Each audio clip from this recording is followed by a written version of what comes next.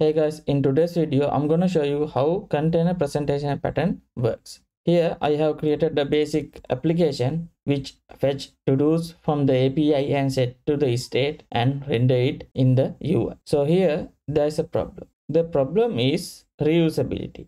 So here we have render to-do list and render to-do list both. So here I fetch to-dos, here I fetch habits.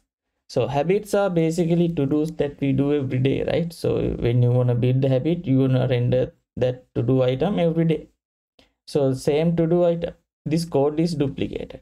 So in that case, there's a simple way to fix it. So which is we can create to-do item. Here to-do, it is I-to-do type. Here I'm gonna get this one and paste here. I don't need the key now. Here I'm gonna pass the to-do item and the key is to-do.id.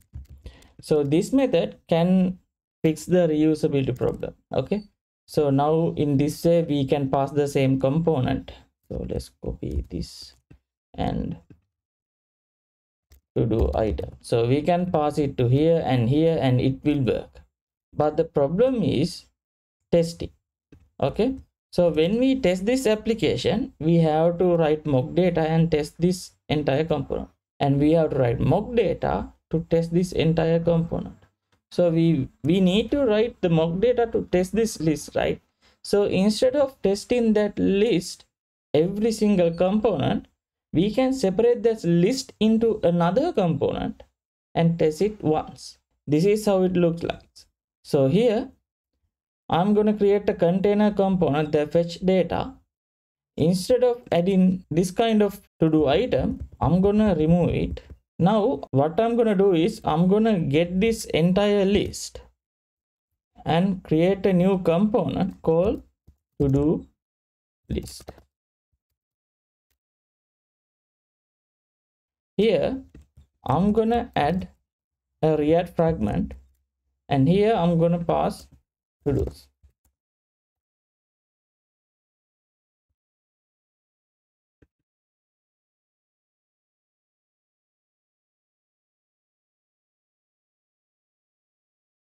Here I'm going to pass props.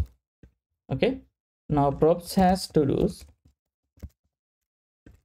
Done.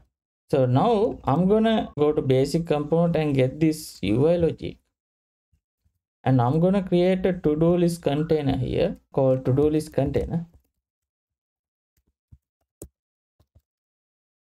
Here I'm gonna create a component.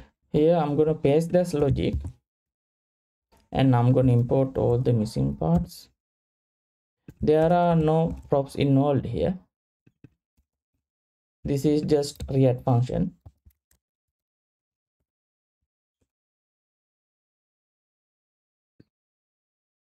Here we get to-do list.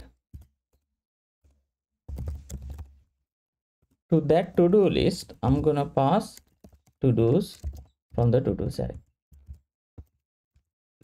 Okay, now let's remove this one also. Okay, now this is the container presentation pattern. Okay, so here I have one component for logic and one component for rendering them. Okay, in this way the benefit is, here you can see I have test cases, so I can test the to-do list separately. So in this way I can mock the list data in here.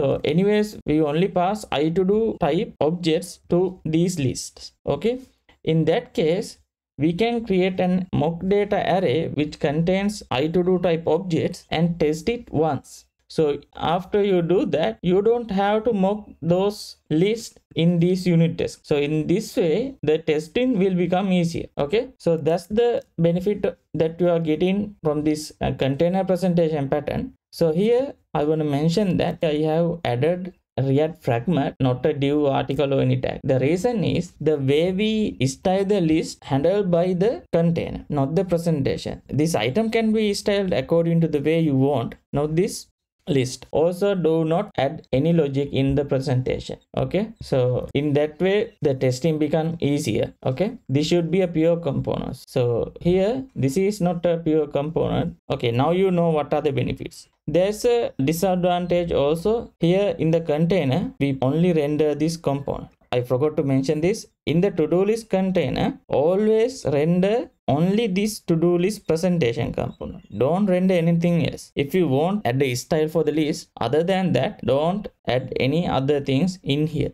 Okay, the downside is we are introducing a new layer. Here you can see we have a component. In the component, this is the container and this is the component, right? So this container layer is additional. Okay, but we can replace this container layer using custom hooks, high order components, or React context. Those deserves a separate videos because those are considered as React design patterns as well. That's why this is a video series, not just one video. Also, we cannot completely replace component logic using those things because in here we just fetch data, right? But there are a lot of things we have to do in a component, so keep that in mind. In the next video I will teach you how high order components works, so make sure you like and subscribe. See you in that one.